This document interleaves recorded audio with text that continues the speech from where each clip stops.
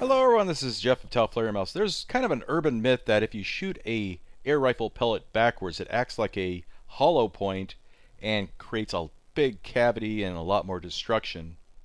Now I always thought that the people that were telling me this were just imagining things and exaggerating maybe, or just flat out lying. So we're going to find out if this theory is true or not. A viewer named Clyde was kind enough to send us a whole bunch of these Lyman slugs that he cast, and he also included a video showing the destruction of some gel that he shot with a slug in the normal configuration. Alright, just shot a ballistics gel block with a Lyman 525 slug. We have complete penetration through the block. I'm going to try and cut it open, see what kind of damage we have.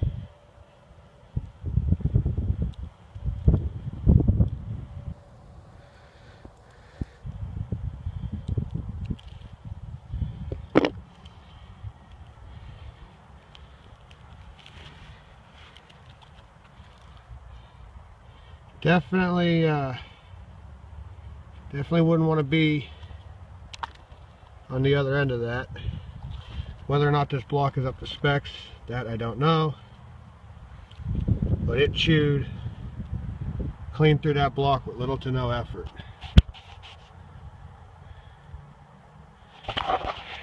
Well, TAOFLEDERMAUS, see what this does in slow motion. We're back at our local rifle range, and if you're ever in the area, come check this range out. It's open to the public.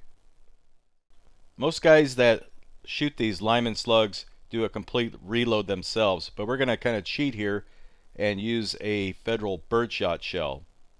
We use the Mountain Storm shell prepping tool to neatly cut out that crimp. Then we'll take that crimp and stick it at the bottom of the shell and use it as a nitro card, which is kind of like a big spacer. Next, we just press the slug into the shell using our fingers, and it locks in there nice and tight and super neat. Now, inside this shell, we have what's called a two-piece wadding. This is pretty exclusive to the federal shells, but most shells use a wadding that looks like this, a one-piece wadding. Typically, the reloader guys will find a certain type of wadding or certain brand that works best for them, just from trial and error. Since we no longer have that nose-heavy configuration anymore, we have to rely on angular momentum or spin stabilization to keep that slug flying straight through the air. We do that with this rifled choke tube. You can see that just the shot cup comes in contact with that rifling, so you don't get any lead fouling at all. And finally, I took a red marker pen, so if the slug flips around in flight, we'll have a better chance of seeing what's happening. First, Nick will shoot a forward-facing slug just to show you how nice of a slug these things really are.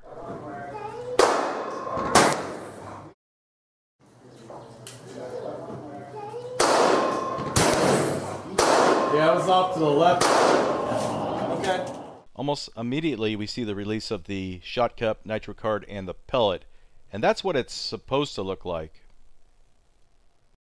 The Lyman 525 slug is just a very impressive slug, especially for one you cast yourself. What happens when you shoot a Lyman slug backwards? Clyde wants to find out, so we're going to do this for him.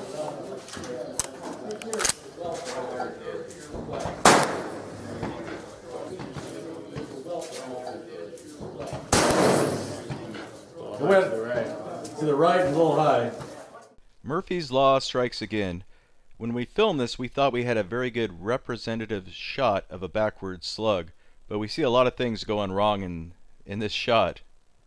Now, we don't see the same nice separation that we saw in the first shot. In fact, the slug is still riding in the shot cup, and it doesn't release until about maybe 3 or 4 meters before it hits the target. And it just gets weirder and weirder. You see the power piston flying off to the left of the slug. The slug is tumbling through the air, and then for some reason we see the nitro card being released before the shot cup, which is really weird. And despite all this mess going on, somehow the slug is still very accurate. But don't start smashing holes in your trailer house walls yet. We have one more chance to prove or disprove the backwards pellet theory. Will we finally be able to get one to fly straight, and will it do more damage than a forward-facing slug?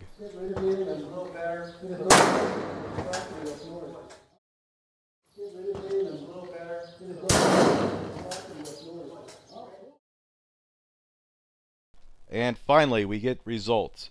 We can see it has a good release from the shot cup and the nitro card.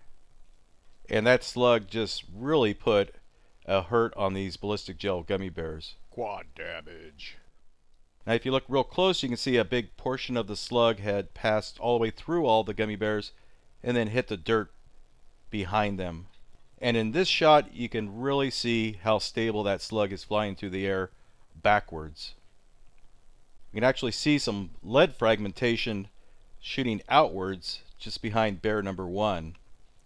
And all in all, that slug released a lot of nastification on these ballistic gel gummy bears. So did it do more damage? Did something different happen? And yes, it did. This is bear number 2. Bear number 1, it started melting on us from sitting out in the sun. But inside number 2, in that ripped neck cavity, we found these pieces of the skirt that were ripped off the slug as it entered about 6 inches of the gel.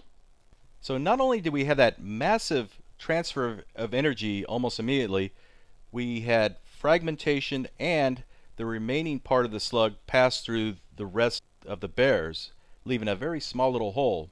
So if you think that shooting a pellet backwards does more damage, you're absolutely right, and I am wrong again. Anyway, I hope you enjoyed this video. Thanks for watching. Research continues.